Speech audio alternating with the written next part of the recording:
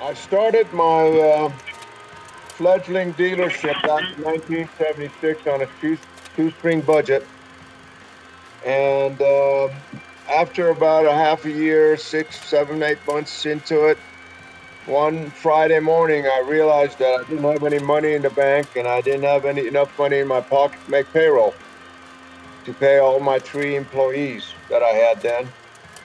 And I was trying to figure out what to do, what to tell these guys. These guys had families. They needed to put food on the table, and I just didn't know what to say. So I started rehearsing some stories to tell them.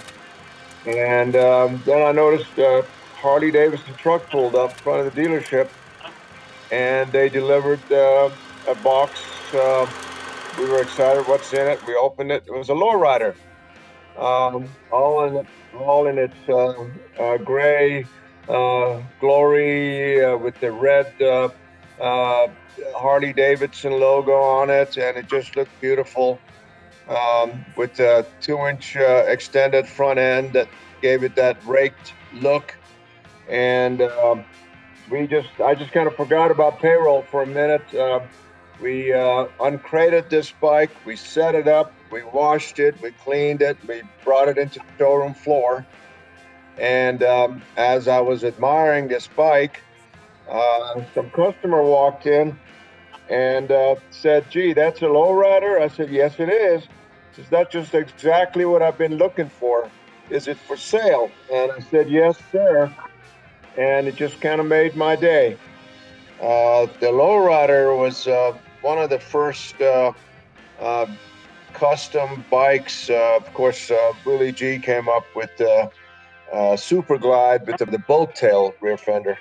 And then, he did a lot of great styling job, but this was one of his first major commercial hits.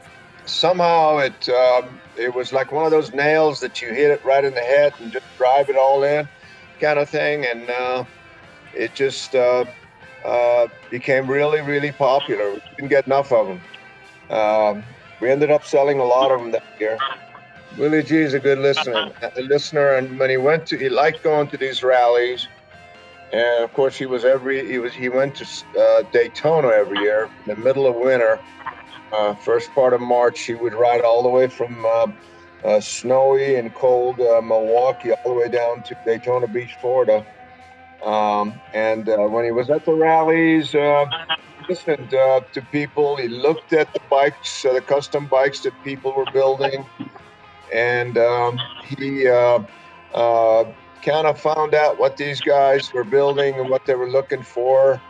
And so he kind of directed his creativity towards what he was hearing out there on the road, whether it was Daytona Beach or it was the Black Hills of Sturgis, North Dakota.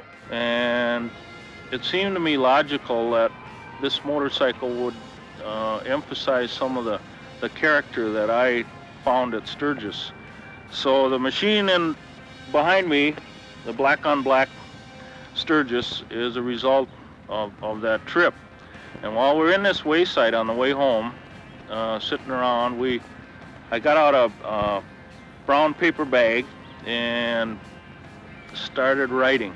And that was the birth of the Sturgis. And I saved the bag because I'm a kind of a saver. I save everything. But this is what happened on that day somewhere in Minnesota on the way home.